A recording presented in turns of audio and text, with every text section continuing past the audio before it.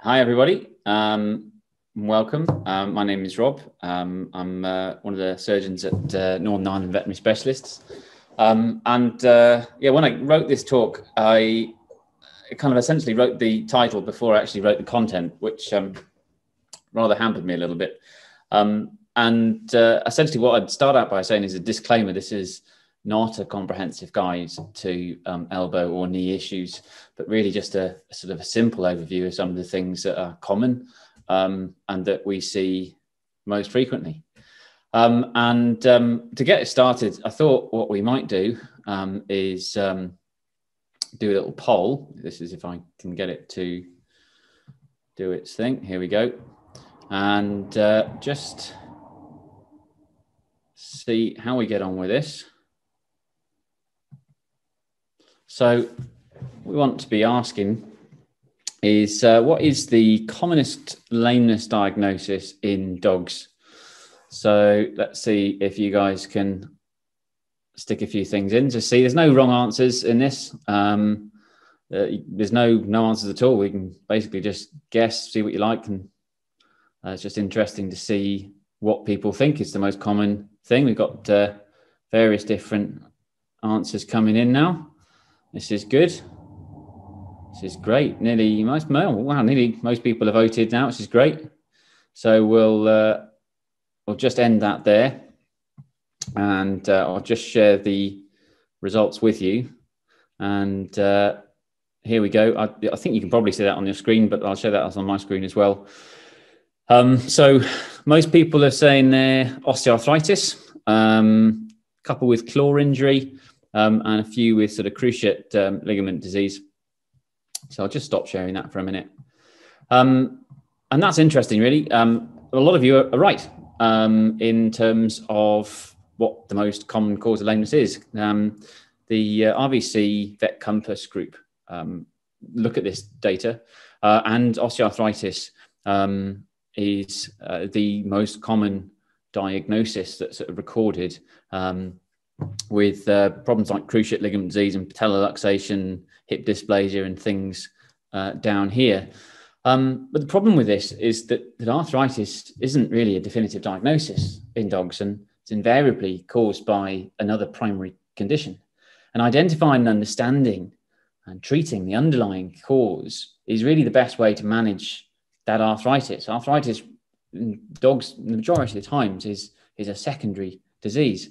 And as vets, and one of the reasons I kind of got into being a vet is, we wanted to provide the best treatments and give the best outcomes and care for all the pets that are under our care. I mean, that's why we got into it in the first place. And we want to be doing is rather than treating the symptoms, treating the underlying cause. So we want to be, turning this on its head and getting really to the bottom of what's causing the problem. Now, I don't know about you, but how many times have you had an owner say, well, that's not my pet, that's my baby. Well, this is my baby, Alice, a little bit of a lockdown puppy. She's a little rescue, came in, she's got pulmonic stenosis, but she's lovely.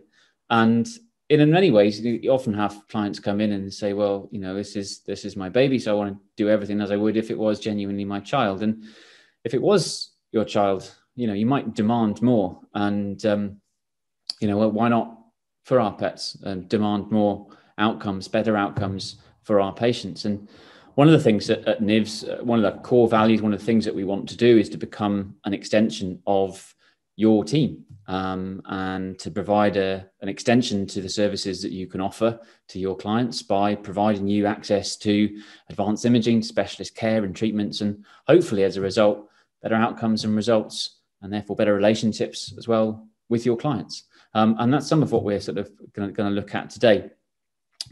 So the next thing I'm going to look at again is another little poll. And just having a little look at this, because this is how dogs come in. Just a little, what we think is, which leg is the dog lame on? Simple question. Let's just see what people are saying. Again, this case has been and gone, so you can't really get it wrong.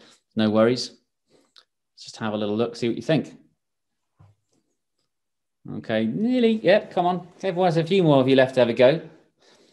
And this is the thing, you know, it's nice having a video and just have a little look. Super. So, oh, we still got a few people voting, which is good. Well done. So I'm just going to end that poll now and share the results.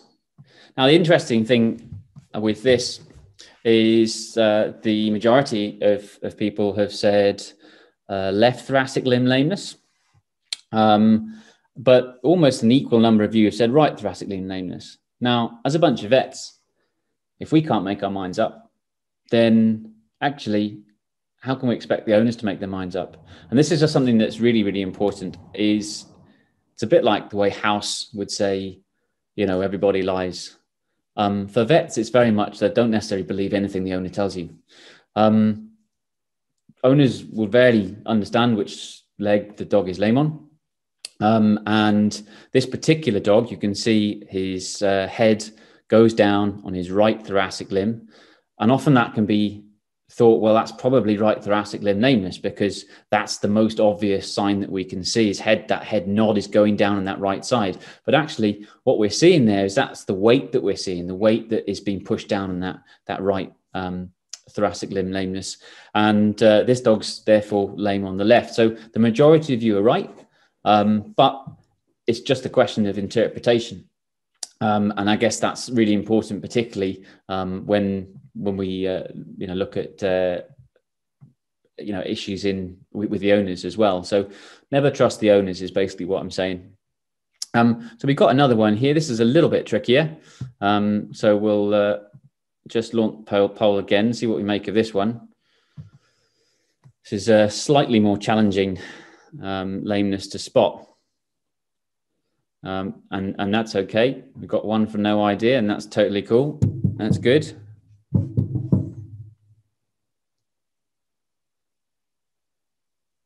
And the other key thing to realize with this is sometimes it's not obvious, where a dog is lame. That seems to be struggling there. Let's just see if we can get that playing again for you. And as we watch it, watch the dogs walking, and taking videos can be really helpful in terms of looking back at them, watching them in slow-mo, and evaluating the lameness. So I'll just end that one there and share those results with you. So again, pretty mixed results on that one. This dog actually has a right pelvic limb lameness. It's got quite an odd grade 4 medial patellar luxation in this leg due to quite a marked tibial valgus that is causing this foot to be out of place. It's quite subtle and it's quite difficult to see. It just makes you use for realizing that, taking videos, and by all means, if you're not sure, send them to us. We're more than happy to have a little look. It's okay not to know. So take some video and by all means send it in and give us some ideas. And then let's try again with this one. Gonna have same thing again. Which leg is lame? So this is again a little bit more subtle. This one, it's not as obvious. Let's see how we get on with that. And the key thing in this video is that this dog isn't lame the whole time. He's lame a little bit at the start, and then he stops. As he slows down, it becomes less obvious. And that's a key. So when we're looking at dogs walking, sometimes we want to see them walk at the trot. Sometimes we want to see them walk actually just walking slowly. Some dogs, the lameness is more obvious whilst they're trotting. Sometimes it's more obvious when they're walking slowly. Sometimes it's more obvious when they're walking on tarmac, or they're walking on grass, or they're walking on gravel. So spending some time with these can be really worthwhile. So just going to end the poll there, share the results. Again, a fair bit of disagreement, and that's okay. This dog, as we can see, at this point in the video, it's quite low. At this point here, you can see it head nod down there on the left leg. So it's actually the right leg that's lame in this dog. This dog actually had a humeral endocondylar fissure. anyways, that's we'll just stop sharing that and come back to those in a minute. The other thing to say is, again, if you can't work out where a dog is lame just from looking at them, examine them and then take another look. You might find as you're pushing and pulling them around that you can exaggerate the pain, and when they walk again, it's more obvious.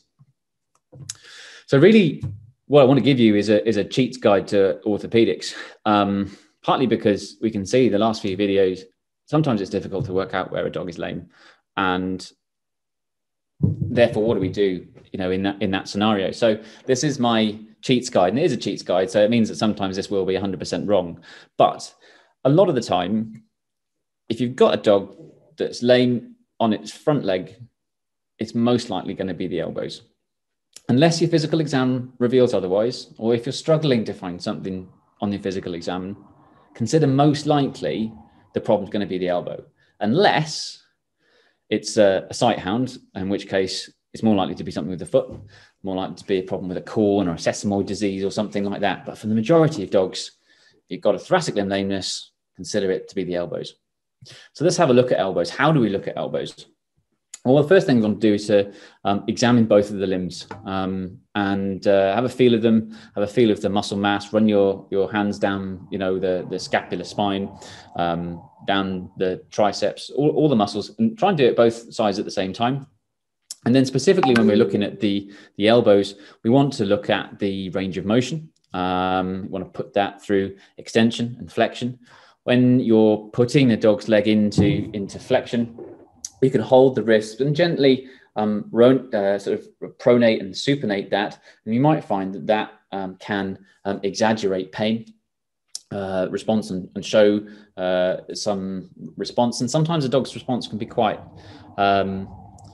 minimal. It might be just that it's moving his body weight away from you, shifting his weight onto the other leg. It might not be sort of yelping or turning towards you. Sometimes it's as little as just moving their weight away from the movement that you're doing. You're also feeling for any sort of physical abnormalities like medial thickening or stability, or any pain when palpating over the condyles. One of the key things that we want to do is to compare both legs. And usually what I do is actually just start with the completely normal leg, which throws owners a little bit, but start with the normal leg. And that way the dog can get to know you a bit. It can, get used to the activity. And it also gives you a sort of a point of how that dog reacts to that, what's normal for it. And when you get onto the side that is lame, it's much more likely that you're going to find out where the problem is. So the next part of sort of diagnosis is radiographs. And I'd like to do another little poll here and see what people think. Again, there's no right or wrong answer to this. It's just going to see what you think. And basically the question here is, are radiographs worthwhile in investigating elbow disease? For some, maybe they are, maybe they're not. Just see what you think.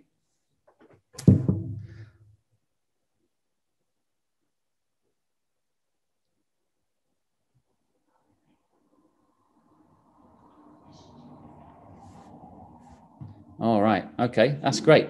So just going to share the results of that. We've got most of people there. I think I tend to agree with the majority of people there. As I said, there's no wrong answers. I'd say that for me, yes, radiographs are often worth it, but they do have a low sensitivity and they might miss things. But it can also tell you a lot of useful information. It's never wrong to take x-rays, and you can absolutely just go straight for CT. So there's no wrong answers. It's just a question of seeing what's available. The kind of thing with radiographs, though, is taking good quality radiographs. You'll notice on this one, it was sort of sent in as a craniocaudal view of the elbow. And really on this, you can't really say anything. So if you are taking radiographs, do make sure that you're taking at least two views in terms of a true lateral and a true caudocranial, because with this, we'll know if this kind of x-rays that you're managing to get, no, it's not worthwhile. It's not diagnostic and you're going to miss things. Absolutely. This dog, for example, actually had a humeral intercondylar fissure, which in this particular dog was quite easily detected on a cranial film. You can see a really nice fissure. Now, they're not always nearly that obvious, and sometimes they can be really hard to see on X-ray, but sometimes you can see the problem and get to the diagnosis quite easily. So a lot of the time, though, we can take X-rays, and we can take X-rays of the whole leg, and we can see absolutely nothing. Maybe we've done some survey radiographs, we've radiographed the carpus and the elbow and the humerus and all of that sort of thing. We haven't found anything. Well, what do we do then? You booked that dog in for those X-rays, and you're looking at the X-rays, and I'm not seeing anything. Well, what do I do now? Well, what I'd say in that scenario is go back to my cheat's guide to orthopedics and consider the elbow is most likely. Again, as long as your physical examination is consistent with there not being anywhere else that's sore or painful. If either that's consistent with the elbows being sore, or you're not really finding anything, you're not really sure, again, elbows are most likely to be the issue. We can probably go one step further than that in our cheat's guide, as it's most likely elbow dysplasia until proven otherwise. So the next thing I want to ask you all is how do you guys treat presumed elbow dysplasia? This is where I'm now trying to get another poll for us. So let's launch that and see what everyone's doing. How are you treating elbow dysplasia? And one of the reasons I'm asking the question is, I guess, since opening NiVS, haven't really seen that many cases of elbow dysplasia, which I found a bit surprising, given where I was working previously. It was probably sort of one of the sort of big bread and butter cases of the cases that we saw. So I found it a little bit unusual, and that's sort of one of the reasons I'd be interested to see what people are doing. So we've got pretty good response rates there. We'll just sort of share those results. So a lot of people doing rest and non-steroidals, which is great. Few people go straight for arthroscopy. Small number will refer, and that's a sort of fairly normal sort of overview of what's there. And I said there's no wrong answers there. We're just here to sort of see what people are doing. So just quickly have a look at the brief sort of idea of elbow anatomy, so we get our heads around it. So the upper arm bone is the humerus, and that interchanges with the radius and the ulnar. Now, the elbow is quite a complex joint. It's not like the ball and socket joint of the hip. What we've got here is a hinge joint, and as a result of that, it's a lot more complex to image, and it's a lot more complex as a mechanical structure. It's also a lot more complex in dogs than it is in humans because it's a weight-bearing joint. Points of interest of the anconeal process, which at the back of the olecranon here, and the coronoid process, which is on the medial side of the joint, which is the distal articular portion of the ulna. Now, elbow dysplasia is pretty common in Labrador retrievers, Bernese mountain dogs, Rottweilers, golden retrievers, and it's due to sort of the abnormal development of the elbow joint. It's due to poor fit, essentially, of the humerus, the radius, and the ulna. And that poor fit can lead to areas of abnormally high contact pressure, which then lead to cartilage wear and ultimately arthritis in the long term. Whilst most often we'll see signs of progressive thoracic limb lameness from around 4.5, 5 months of age, elbow dysplasia can actually present at any age without any previous symptoms. So, if you've got a 7-year-old dog that comes in that's got a thoracic limb lameness of, it's just been going on since last week, could it be elbow dysplasia? Yes, absolutely. It still could be. And also we can see it unilaterally or bilaterally. It's not, just because a dog has elbow dysplasia on one side doesn't necessarily mean the other side is going to have elbow dysplasia. So we can see it unilaterally, bilaterally, or whatever, on varying different degrees. Now, there are various different forms of what falls into the concept of elbow dysplasia. OCD, or osteochondritis dissecans, is often reported as one of those, and it's usually seen on the medial humeral condyle in the elbow. OCD isn't just isolated to the elbow. It can be seen in other joints, the shoulder, stifle, hock, and it's probably better considered slightly separately, as it's really a disorder of endochondral ossification. Now, whilst the etiology isn't completely understood, it's thought to be caused by the interruption of the blood supply to small areas of cartilage and bone during their development, which can later lead to flap formation, which is where osteochondrosis becomes osteochondrosis dissecans, which is the desiccated area of cartilage which sort of dies off, becomes a flap, and ultimately can lead to defects in the articular surface, which we can see in the joint. And it tends to occur in the sort of medial humeral condyle in the elbow. Ununited anconeal process is also falls under the sort of umbrella term of elbow dysplasia.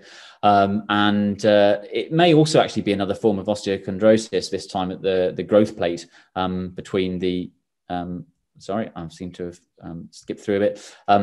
This time it's at the growth plate between the anconeus and the olecranon here. Alternatively, it's possible that it might be caused by sort of abnormal pressure on the anconeal process from humeral-ulnar incongruity. Medial coronoid process disease, however, is probably the most common manifestation of elbow dysplasia that we see. And that's really what I want to concentrate on tonight. You'll note I haven't put a nice obvious radiograph up on this slide like I have on the previous ones. And part of the reason for that is because sometimes it can be really hard to see it on an X-ray, but we'll come back to that in a moment. What I want to concentrate really on is a very simplistic way is how and why we see medial coronoid process disease develop. Now, obviously, this is a very simplistic diagram: humerus, ulna here, and radius here. If I just move the humerus out of the way for a moment, we can see the red surface of which is basically the articular surface. And the pathology of elbow dysplasia sort of arises from abnormal weight bearing occurring across the joint. Weight has to be transferred from the humerus down onto the ulna and the radius. And usually the medial coronoid process of the ulna and the radial head here share the weight around about 51%. It's fairly even across the two of them. Now, I'm going to exaggerate this from a completely simplified issue. So if during the growing process of the elbow, the radius, for example, is very slightly shorter, in this scenario, when the humerus interacts then with this joint, the medial coronoid process here is at a higher point, therefore, to the radial head, and as such, has a higher concentration of forces on than it was necessarily designed to do. And as a result, we can see microstress fractures within that process developing, which can result in pain and lameness. And ultimately, these little loose fragments here can be a little bit like having a stone in a shoe that doesn't fit you very well. Whilst the shoe still doesn't fit you very well, that stone adds some extra degree of discomfort to you walking around in it. Now, medial compartment syndrome is probably the next sort of step, the next evolution of medial coronoid process disease. They're quite closely linked. Potentially, it's where medial coronoid process disease is that initial medial side of the joint is getting more worn out, and we can see sort of small fissures and fracturing. But if that were to progress further, what we can see is the inside portion of the joint, that medial portion of the joint, the cartilage there wearing out. We get this sort of progressive cartilage wear, and this is an arthroscopic image where we've got pink denuded bone now, no cartilage. There's cartilage here on the lateral aspect of the joint. On the medial side of the joint, we've just got bone on bone contact. So these are the two parts of elbow dysplasia, really, that I guess are the more common that we see, and that's what where I'm going to concentrate on. Now, radiographically, things actually can be quite useful to detecting medial coronoid process disease, but it's not as obvious, and some of the signs can be quite subtle, and therefore can be quite easily missed.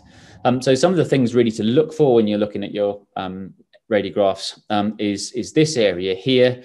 And as we look at the medullary cavity of the ulna, we'll notice it narrowing at this point here, and we can see an increased density in the bone. And this is sort of known as subtrochular sclerosis.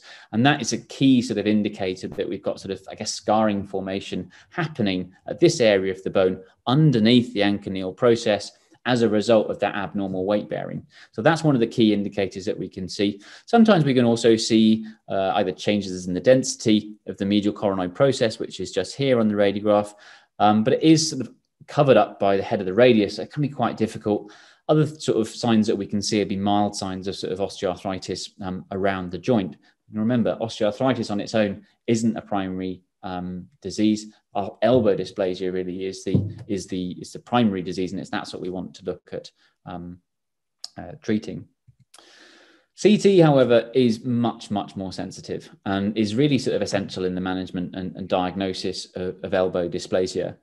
Arthroscopy is very much used for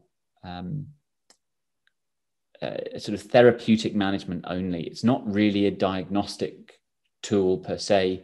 It's really only ever used if you feel that there's a therapeutic benefit to doing so. And actually getting to that decision is probably a balance of history taking, clinical examination, what's already been done, and also the CT. Now you can see in the CT here, this is the humerus. This is a sagittal view of the ulna, and we can see a fairly obvious chip through the or fragmentation of the medial coronoid process. On this view here, again, this is the radius here, this is the ulna, and there's a little chip here, little fragment. Now, it's not always that obvious. It's always a little bit more like this. Again, this is the medial coronoid process here and the radial head. We can just about make out a little fissure through there. Sometimes it's even a little bit more subtle than that with regards to just a small change in density. And that's probably more of a change in us being able to pick up this sort of disease earlier and recognize those changes and work out some of the things that we can do for them. Now, there was an interesting paper that came out in 2011 that looked at how do we treat medial coronoid process disease in dogs, and it asked the question, conservative versus arthroscopic management, and it came out with a rather controversial thought that actually there's no difference between conservative versus arthroscopic management for this disease. But there was one major flaw with the paper in that it treated every dog the same. And the problem that we have is that dogs with elbow dysplasia are not the same. There's no one strict algorithm. We don't know enough about elbows. The more you know about elbows, you realize the less you know about elbows. And there's such a degree of severity that it's really difficult for us to actually classify elbow dysplasia. And it's very hard to put these dogs into the same bracket. And whilst we've got this sort of single word, elbow dysplasia, or even more specifically, medial coronoid process disease, there's a lot of problems that really kind of fit in with this. And it's a sliding scale, I suppose. So for an example, on the left here, we've got an arthroscopic image inside the elbow. We've got the humerus up here. We've got the radius in the far corner there. And then this is the ulna. And we can see the cartilage in this joint is pretty normal, very nice, healthy looking, smooth white cartilage. And we've got a little crack through here. So this is a fairly nice fragmented medial coronoid process with a loose, sort of small loose fragment in the elbow. And the prognosis for this joint is actually pretty good, particularly with surgery. If we were to look to remove this small area, this, I guess, that idea of a stone in a shoe sort of scenario, that dog's likely to do quite well. On this side, we've got complete loss of the cartilage on the inside portion of the joint, severe diffuse cartilage wear. And the prognosis for that dog is very, very different because it's, we haven't got a way necessarily of replacing that cartilage. So there's a vast difference in what we can see. Now, a lot of dogs that we see, if we see them early, we can see them more at this sort of stage where they've got actually quite a focal disease, quite nice looking cartilage. And the best way to sort of treat these cases is, again, if you've got a stone in your shoe, even if your shoe doesn't fit you very well, removing that stone makes you feel a lot more comfortable, and you can walk a lot further, and you don't need medication, and it makes your life a lot easier. And that's really what we're looking to do with this. And this is a little video of what we're looking. So the treatment, really what we'd use is a subtotal coronidectomy. We aim to remove the small piece of fissured cartilage plus a slightly area of normal of bone and cartilage, just to try and get any other sort of extra fissures in that region of bone. The procedure itself is fairly quick. This is a little sort of time-lapse video, and often we'll actually find that the setup for arthroscopy often takes slightly longer setting up than it actually does to do the surgery. It's keyhole surgery, so it's just done through, you know, tiny little millimeter things. The key things is that most dogs really will improve. Some dogs, not all, but some will improve completely, which is fantastic. And it's a pretty relatively low risk and fast recovery. And in terms of giving your owners an idea of what it costs, you know, if you were to come down and send the case over to us, consultation is of roughly £150. Usually we recommend a CT, would be roughly sort of £1,000, £1,200. And if they were to go ahead with arthroscopy, looking up to sort of £2,500. That just gives you an idea of what it might cost if you were to sort of send these cases over to us. Diffuse pathology, or sort of medial compartment syndrome, is a little bit more complicated because where you've lost the cartilage, it's a bit more difficult to manage. It's also not something that you can actually diagnose without arthroscopic evaluation. So you really need to sort of stick an arthroscope in this elbow to actually see what's going on, and that'll help with making those decisions. Now, just because we've got sort of poor cartilage doesn't actually mean we can get bad results. Doesn't mean that's the dog's written off. There's definitely some options that we've got for us. The first question, I suppose, what we want to ask is why even intervene in the first place? There are various different elbow replacement systems out there, but the results really can be quite unpredictable. This is a video of a dog 10 months post-surgery. This isn't one of my cases. I will give credit to YouTube for this one. But the end stage options for elbow dysplasia aren't that great. Now, if we compare that to the outcome post a total hip replacement, it's quite stark. This was a top-level agility dog 10 months after total hip replacement, back in full training and competition. So anything we can do to avoid getting to this sort of stage with the elbows, where we might even consider total elbow replacement, so anything we can do to reduce that speed of osteoarthritis, the better. And we have got a couple of options. Proximal ulnar osteotomy has been used to make a cut in the ulna here that essentially allows offloading of the medial joint compartment and improve the congruency of the elbow. It can be quite handy in some cases.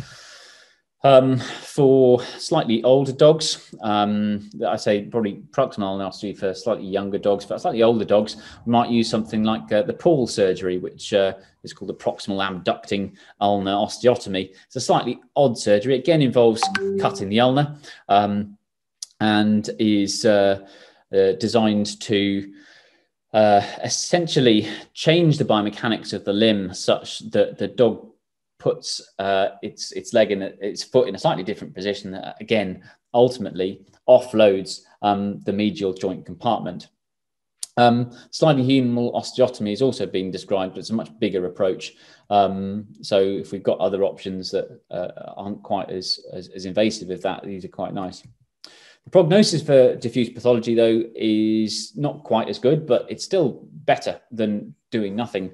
The improvement is a bit slower, and it's incomplete in most.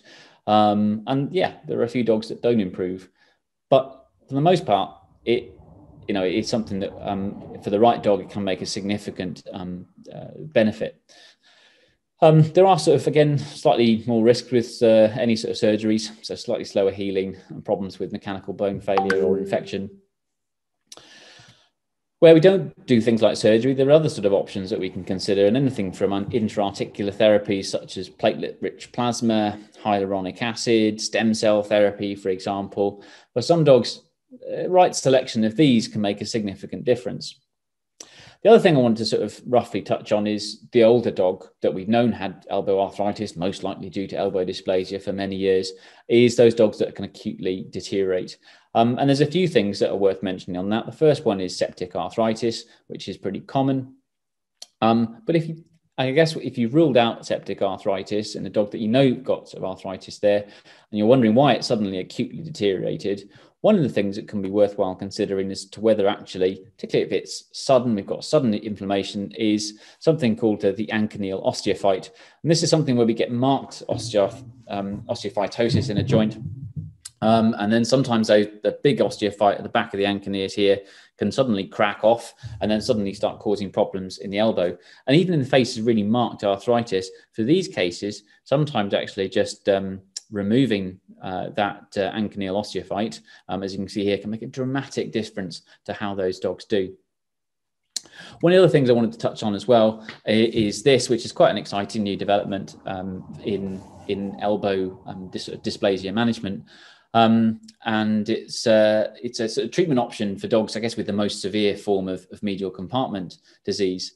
The surgery essentially involves partially resurfacing the elbow joint by placing a mesh titanium implant into the base of the humerus and another into the ulna. Essentially sort of forces the elbow apart a little bit, provides a new partial joint resurfacing area, and actually has some pretty good results. It is a pretty major operation. I did say elbows, knees and woes was the title of this talk. And I suppose this is one of those woe photos. It does require quite an extensive approach. Really have to sort of open up the elbow completely in order to get in there. But you can see the implants in here. This is the humeral side and the ulnar side. Again, if you get a major complication, you know, it's challenging to deal with. You may end up salvage surgery options, but where it works is probably slightly better than total elbow replacement. It's got much sort of better and faster rates of improvement, and is significantly lower risk than something like a total elbow replacement. On average, it takes around about 6 months for them to reach peak function. But the rate of magnitude of improvement may vary between individuals, but probably around about 80% of dogs operated on by the Q will experience a long-term improvement in lameness, exercise tolerance, comfort. It's not a complete cure, but it's an exciting new development and something that I've had some really good success with, and it's definitely something worth considering for those more severely affected dogs. So moving on to the second half of the talk, really want to look at knees. Again, going back to this cheat's guide to orthopedics, essentially, if you've got a dog with a pelvic limb lameness, again, if a physical examination doesn't reveal anything else, consider the knees are most likely. And again, one step further, it's probably going to be a cruciate. Again, unless it's a sight hound, in which case, it's probably a corn or a sesamoid disease. But it's just a nice sort of vague rule of thumb. What should I be thinking about? Pelvic limb lameness in dogs, it's probably a cruciate. And one of the things that we can actually do is sometimes we can diagnose that just by looking at a dog in the consult room or in the waiting room before we've even invited them in. The normal adult dog will sit like this, with nice and square. Puppies are a bit different. They sit with one leg tucked underneath them. But if you've got an adult dog that sits like a puppy, actually that can be an indication that this dependent leg here is a bit sore. And often you'll see if dogs are sitting like this, that actually they might have a cruciate ligament deficiency. My most valuable diagnostic test for knee problems is actually thorough physical examination. And much like when we're talking with the elbows, looking at the knees is again a question of comparing left and right, looking at both together, starting with the normal side, having a feel down the legs, feel down the muscle mass. Also putting that leg through full range of motion, inflection and extension. Pausing an extension, which will sort of stretch the cruciate ligament. Is there any sort of clunking, pressing on the sort of medial aspect of the joint, medial aspect of the femur and the tibia? How's the patella tracking? Does that track normally in the trochlear groove? Rotating the hock internally and externally, see if it stays in place. And then also functional tests of the cranial draw and cranial tibial thrust, which I'll come back to in a minute. Physical exam findings specific really to cranial cruciate ligament rupture. We might see signs of quadriceps atrophy and joint effusion. So you should be able to place your sort of thumb and forefinger either side of the patella ligament in the dog. If you're not sure about what you're feeling, compare it to the other side. And if you can't feel the patella ligament, that joint's probably effused. And again, if you've got an effusion, most likely the dog's going to have a cruciate ligament rupture. The other sort of telltale thing that we can get is medial joint thickening or medial buttress. And again, compare the left to the right. If you've got one knee that's much thicker on the inside than the other side, again, it's probably quite a telltale indicator that this dog's got a cruciate ligament rupture. And this is before we've even done any of the more specific tests. Partial cranial cruciate ligament ruptures often respond by showing pain on extension of the leg as you're stretching the ligament. You might see crepitus, it's not that common, but you might. And you might occasionally get a bit of a meniscal click as well. So again, radiographs are often the next sort of stage, but if you've got to the point of not having an idea of what a dog is, lame on, you book that dog in for x-rays, and you say, well, I'm not really sure where the dog is lame, so we're going to take some x-rays of the hind legs and see what we find. And imagine then this is, what we've got on our x-rays. So what I'd like to do is, if I can just do another little poll, just to see, one, that you're still listening, and two, what do you think? So we've got some spondylitis, we've got some hip dysplasia with, it's fairly bad hip dysplasia to be fair, with some arthritis there, and we've got some stifle effusion and some osteophytes. And the question is, what do we do with that? We got 3 problems now, and how do we, how are we going to respond to that? What's important? Again, no wrong answers. I can't see who's voting, so don't be afraid. Just put in what you'd say. And this is a key sort of thing. It's quite a common thing that we'll see is, say, what's the most significant finding? Okay, we still got a few votes coming in there, which is good.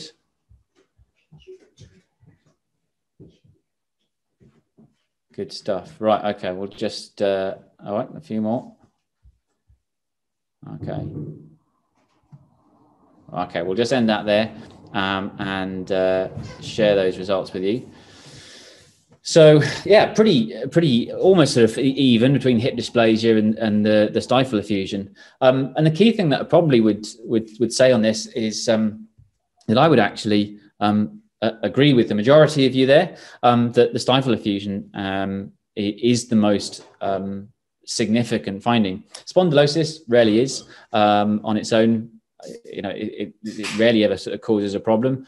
And yes, this dog's got quite significant hip dysplasia, so we can't deny that. And that may well be an issue for this dog, and maybe it needs some problems. But if we go back to our guide, our cheats guide, and think it's knees, unless it's anything, until proven otherwise, that probably still plays for these X-rays as well. And one of the things that we know is that chronic knee problems can trigger other issues, whether it be chronic back pain or hip issues, can be much worse if we've got a chronic knee issue.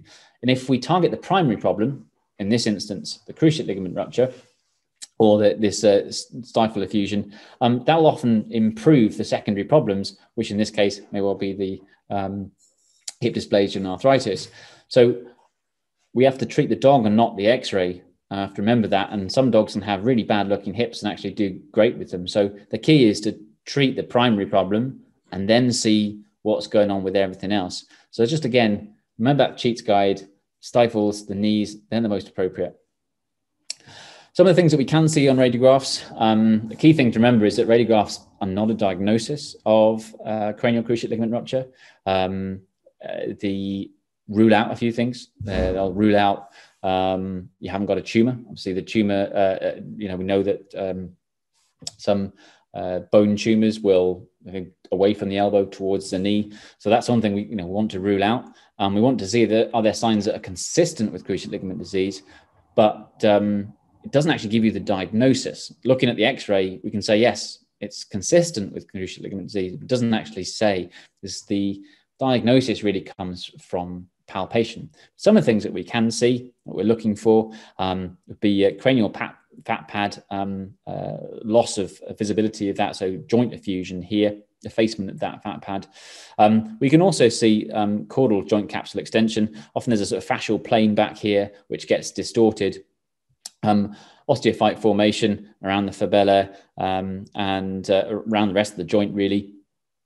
Some dogs also we can see a mineralization of the cranial band of the cranial cruciate ligament down here as well. That can be another sort of telltale sign. So those are the sorts of things that we're really looking for. So actually, sort of diagnosis really comes down to the sort of dynamic test, and that's really how we can tell. Yes, there's a cruciate ligament insufficiency there. And the best way of doing this is to place your thumb, say, behind the fibula of the femur and your forefinger just on top of the femur, top of the patella here. And then your other hand, you want one sort of finger behind the tibia and another in front of it. And then you're just sort of moving them in respect of each other, like you see in the video here. If you've got a dog that's got a really unstable knee, it might already be in the cranially subluxated position. So sometimes you actually need to pull the tibia backwards in order to actually tell you've got cranial displacement. So don't be caught out with that. Also try it in different positions. Try it in extension, in flexion, in somewhere in between, and just try it in a few different areas. If you're not used to doing it, do it on a normal dog that you've got in for a spay or something like that, and just feel loads of knees. The other test that could be quite useful is the tibial compression test. The beauty of the tibial compression test is it mimics the loading that causes craniotibial thrust when the dog walks. And the best way of doing this is to put your, again, thumb behind the back of the femur and your finger. For me, I prefer the finger actually to go right over the top of the fibula and down onto the tibial tuberosity. And then with your other hand to essentially flex the hock. And as you essentially do that, you're mimicking weight transfer. And if the cruciate ligament is broken, what you'll see is that cranial subluxation of the tibial tuberosity. You'll notice your forefinger basically, which should be pretty stable, moves forward, and you'll feel that underneath your finger. And that will obviously change the level of instability that you'll feel given the type of cruciate ligament injury that we've got.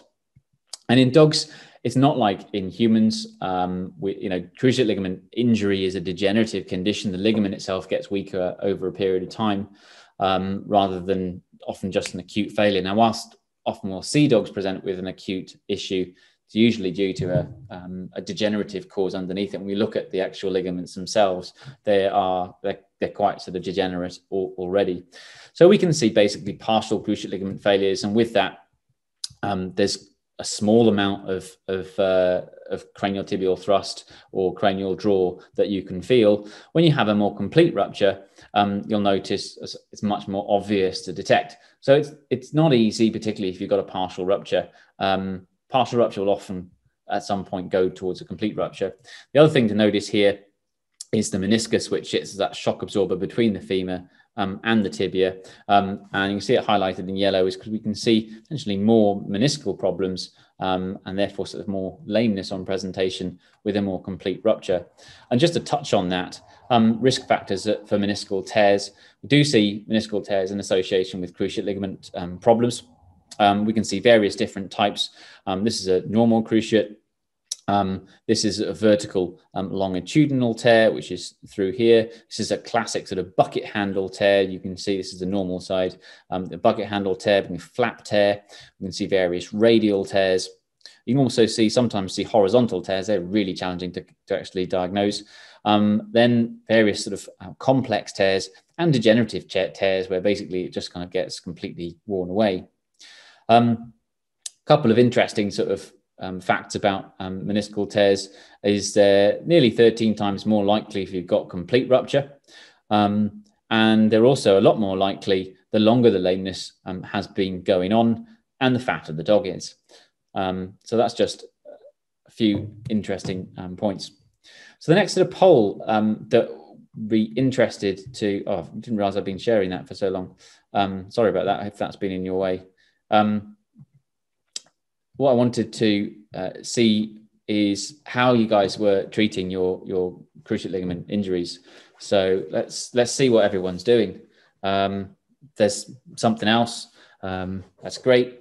It's just sort of always interesting to hear what everyone's doing because there's so many different techniques out there, and there's so much sort of misinformation as well.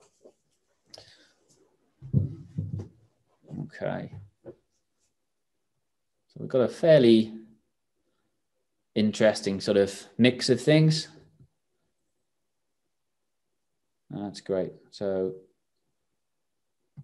I'll just end that and share the results. I'll try and remember to remove those out of the way. So the sort of interesting mix there, sort of roughly sort of 20% of people with TPLO, 20% sort of TTA, ran just slightly more with extracapsular suture, a few people referring, a few people conservative management, the odd sort of tightrope and MMP. And I guess these are the various different techniques that we've got here. This is the TPLO. This is an MMP, which is a modified Mackay procedure. Involves making this little hole down here. This is a TTA rapid. This is the original Securos TTA. This is a extracapsular suture, although modern ways probably wouldn't put the hole down here. Probably more so in this area. And this is a tightrope, which is, I guess, a form of extracapsular suture, but just using a particular multi-filament ligament. Now at NiVS, we perform TPLO, and how it works is that basically it takes the concept of the end of the femur basically being sort of a bottom shape, and that sits on the top of the tibia, known as a tibial plateau, which in most dogs has a rough sort of, I don't know, 25-degree slope to it. So it's much like you take your kid to the park, you stick them on top of a slide, that bum falls down the back of the slide. The body therefore has a seat belt in place. The cranial cruciate ligament runs from the back of the femur here to the front of the tibia here, and essentially that straps that bottom in at the top of the hill. When that ligament breaks, obviously this femur can roll down the hill down the back here, and the TPLO works in the concept that I'm not falling off my seat currently because my seat is flat. And if therefore we can put this bottom on a flat surface, then it too doesn't need a seat belt to stay in place. So the way it works is it sort of works out where the center of rotation of the joint is, and then takes a circular saw, radial saw even, that makes a cut in this bone here and rotates the top of that piece of bone such that essentially the tibial plateau is flat in relation to the weight-bearing axis of the joint, which means that we don't get any further tibial thrust. The joint is stable, and then this piece of bone is stabilized with a metal plate and screw. The real question is, often we're asked, is why do we do TPLO over anything else? And there's a wealth of misinformation about that. So I'll just look at a few key points in regards to that.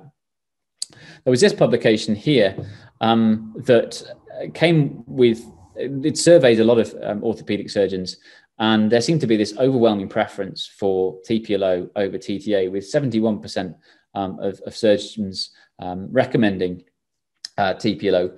So I guess we need to ask ourselves, why that is. And some of the reason for that is it's supported by a growing number of publications in the veterinary literature, which present fairly objective evidence of superior results for TPLO over some of the other techniques that are out there.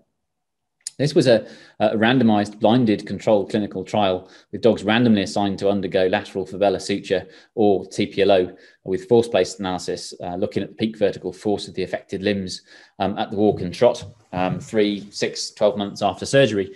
One of the things that they noticed was that the kinematic and owner satisfaction results indicated the dogs that underwent TPLO had a better outcome than those that underwent lateral fibella suture. This was another study looking at MMP against tibial plateau leveling osteotomy or TPLO. And again, tibial plateau leveling osteotomy patients showed superiority with regard to clinical outcome. Further to that, there were some comparisons of long-term outcomes associated with 3 techniques, the TPLO, the tightrope, which is this one here, and the TTA. And interestingly, the TPLO and the tightrope, again, showed superiority over the TTA in terms of dogs achieving full function, with the highest levels of frequency and severity of pain in TTA cases. And TTA was associated with the most complications, including the highest rates of major complications and meniscal tears. Interestingly, this paper was actually written by the man that designed and gets royalties for the tightrope, so there was some degree of bias for why this one did particularly well, potentially. Again, another study on 118 dogs that looked at a comparison between TTA, extracapsular suture, and TPLO. And of the 3, arthritis progressed more after TTA. Dogs with TPLO seem to have less pain and fewer mobility issues, with better jumping, climbing, less limping during mild activities, less pain, less interference with walking, and overall a better quality of life. And they concluded that the TPLO provides a better long-term radiographic and functional outcome than the TTA. And there was this paper, which also looked at TTA versus TPLO and extracapsular repair. Again, there's another force-based analysis study looking at dogs 8 weeks, 6 months, 12 months after surgery. And at the walk, both the TTA and the TPLO group achieved normal function. The extracapsular group did not. But the trot, the TPLO group, was the only surgical group to achieve normal function. I don't know about you, but my dog spends most of her time trotting when she's out on a walk. And so to me, actually, that is probably quite important. And the TTA and the extracapsular repair groups didn't. And one of the interesting sort of points that they had to make at the end of their conclusions, looking at the 3 techniques side by side, was that TPLO is a more appropriate recommendation for active patients, if not all patients, considering an osteotomy procedure, which is a pretty major thing. One of the other things that we can see with TTA is some pretty nasty complications, which can be quite challenging to treat. The other thing is that I'm often asked is, TPLO, I thought that was just for big dogs. Well, actually, that's not the case. You can do anything from your 2 kilo Chihuahua to Great Danes. Sometimes, actually, some of the other sutures, some of the other techniques, even the TTA, you've got a maximum cage width of, say, 12 millimeters.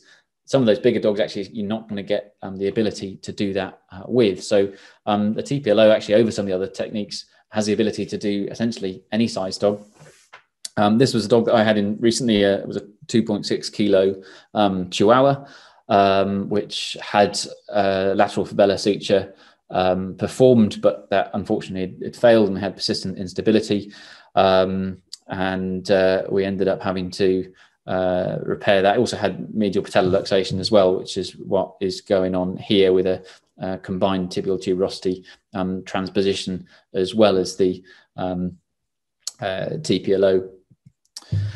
Other things worth talking about is excessive tibial plateau slopes, and Westies are quite well known for having really quite steep tibial plateaus in relation to the long axis of the tibia.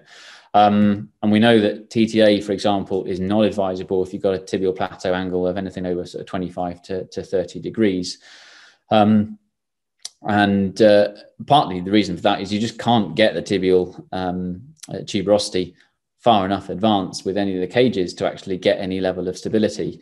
And sometimes in that scenario, and this is again an MMP surgery that was performed, and again the same sort of issue for this particular surgery, it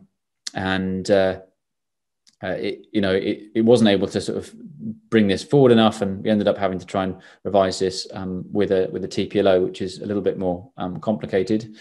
This was another case that had a TTA done for concurrent cruciate ligament rupture and medial patellar luxation. But the problem with this particular surgery was that the tibial tuberosity advancement actually pulled the patella out of the groove and made the patellar luxation worse. Actually, there's still, despite a pretty good sort of angle between the patellar tendon and the tibial plateau, there was still stifle instability. So we had to sort of revise this by taking everything out, doing a TPLO, and bringing the tibial tuberosity back into position to hold this and improve the groove situation there. Tibial plateau level can also be really useful when we're looking at angular and torsional tibial deformity, as the TPLO involves an osteotomy that isolates the proximal articular surface from the distal surface of the hock, meaning that if you've got a deformity of the tibia, you can actually use a TPLO jig to correct that during surgery, rather than having to do any extra sort of cuts. It's a really nice way of actually getting dogs' legs straighter if they've got some angular torsional tibial deformity that's playing into some of the instability that's already there. One last thing is the highly stable knee. So certainly it's a slightly controversial sort of thing, and it's not really widely reported, but certainly we've seen a few sort of boxes that seem to suffer from what is sort of stable cranial cruciate ligament disease, where the stifle feels very, very stable, but there seems to be some issues with the stability that's there. And often these dogs actually can respond quite nicely to TPLO, as the rotation will sort of basically takes a strain off the cranial cruciate ligament, and that can improve the lameness in those dogs. So after talking about that, I thought it would be worthwhile actually showing, well, how well do these dogs actually do after surgery. So these are a few cases that essentially these are sort of 1 day after surgery. And this is, I guess, what we'd expect to see. And it's one of the reasons that we think that the surgery works very well, is that these are the sorts of results that we can do. And that is not isolated to just four-legged dogs. This is a tripod that again presented with a cruciate ligament rupture that we did a TPLO on, and actually was doing very well. This is the same dog about 6 weeks later, and this made a significant difference to this dog's quality of life. So that shouldn't be a prerequisite to not doing surgery. We can do these things in all sorts of cases. Again, at NiVS, just rough sort of estimate of cost. If you're not sure where a dog's lame, send it to us and we'll have a little look for you. More than happy to help with that sort of thing. Consultations around about £150, and we offer sort of fixed priced TPLOs. There's some price list there, just as a rough guide in terms of giving your owners an idea of what to expect. So the key points really was if you've got a dog with thoracic limb lameness, it's probably elbow dysplasia, unless you found anything else. And there are plenty of treatment options, even if they're young dogs, old dogs, dogs with marked osteoarthritis, dogs with nothing on the x-rays. There are definitely options that can make them better. Surgery is not always the answer, but sometimes it is, and it can make a significant difference. And if you've got a dog with a pelvic limb lameness, consider it's probably the cruciate, unless you found anything else on clinical examination. And remember that there's an interesting volume of evidence, ever-growing volume of evidence, that seems to suggest that TPLO does have superior outcomes. And the last point is that NiVS is here to help. If you ever want to talk about cases, ever want to send in x-rays or videos, we're more than happy to chat to you and here to help. So thanks for listening. If you've got any questions, you can always email on the thing here, indeed give us a call. So thanks for listening. So I think there might be a few questions there. Got Rory, who has asked, do you think TPLOs are more successful because they're more commonly done by specialists, or were the studies comparing the TPLOs, TTA and extracapsular rupture all done by specialists? I think that's an interesting theory. I think that the TPLO is a more challenging surgery than some of the others. It is a surgery that when I was learning it and who I was taught by said it's a bit like a shark. It will bite you if you get it wrong. So I think it is a surgery that is probably, I guess, better done by people that are, I guess, doing it a lot, if that makes sense. So I think it's a challenging question, I think, and we don't know enough. And there are some interesting things developing with the RCVS knowledge, looking at more information on outcomes of cranial cruciate ligament rupture, which hopefully we'll see in the next couple of years. So that's something to watch, and hopefully we'll get some of those answers. So hopefully that answers that. We've got another one from Steve. What do you think about the VetLig system? VetLig system is really interesting. I remember trialing it several years ago. My personal feeling is, certainly when I saw it and tried it, is it was quite an extensive surgery at the time. We had certainly major issues with infection.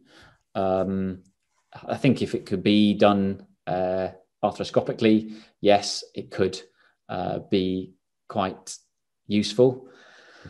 But it's I think we're way off that, and I'm not convinced it's the right answer. The issue with the VetLig system, which for those that don't know, essentially tries to internally replace the cranial cruciate ligament, which is a great thing. It's something that they do in humans. But in humans, I suppose they've got a very different stifle anatomy. They've got a much flatter tibial plateau than we do. The nature of the disease is also slightly different. In dogs, we tend to see some level of arthritis, and the that sort of intertrochlear notch probably has some level of bone in there. I think we can still see wear of that ligament. So for me, I think jury's out on that one. It's not something that I'm, I guess, expecting to have better results. I'd be interested to see, but I don't really know. Asking there for opinion on conservative treatment of cranial cruciate disease for cost reasons. I think my honest opinion on it is, I guess, if you've got a dog that lives in a handbag, that doesn't really do very much walking, that's, really small, then yes, maybe it works. But essentially, if you've got an active dog, or you've got, I guess, any sort of expectations of good function for the longer term, that it's a surgical disease, that they do better with surgery. So I guess that for me is something that I would say, yeah, if possible, I'd always go for surgery. I mean, I wouldn't euthanize a dog based on, they can't afford surgery or can't do surgery. You can certainly try it, but I have certainly seen dogs really struggle with arthritis, progressive, quite marked arthritis, and difficulties getting around over time as a result of that. Question here on sort of MMP versus traditional TTA. They both use the same system. I think, therefore, the sort of ultimate results with it are pretty similar. I don't think there's much difference in terms of the techniques. The issue I have with the MMP is actually revising an MMP is harder than revising a TTA, because removing MMP implants is a lot more difficult. So I suppose that's a slightly biased view, because I guess I had the potential that I might revise them a bit more. I guess from a superiority or less complex, that MMP versus TTA from a functional outcome, they use the same biomechanical technique. So they're roughly similar. I think the fixation is probably minimal with the MMP, so you're more likely to see complications or more major complications than with the TTA. But that again may depend on whether you're looking at traditional TTA or say the TTA rapid. So I don't know if that answers that question. What do you think about TP-low surgery in cats with cruciate ligament disease? Well, thanks, Christina. I actually have done a couple of TP-lows on cats, and it works really well. So yeah, I think actually it does work very well in cats. Any other questions there? Dan's asking about how to do joint taps. Best one with that really is to feel the patella ligament, put your sort of finger on one side, and then aim for the middle of the joint, just to the other side of the patella ligament. I'm not sure that gives a lot of this, but I think there was a talk on the 6th of January by John Innes, who looked at doing joint taps, Dan. So that might be a really good one for you to go back and have a look at. That was John Innes's talk. I think he talked about joint taps, and there's probably a bit more information on there. Super. I think that's all of the questions. So thank you, everyone, for joining. It's been great, and good night.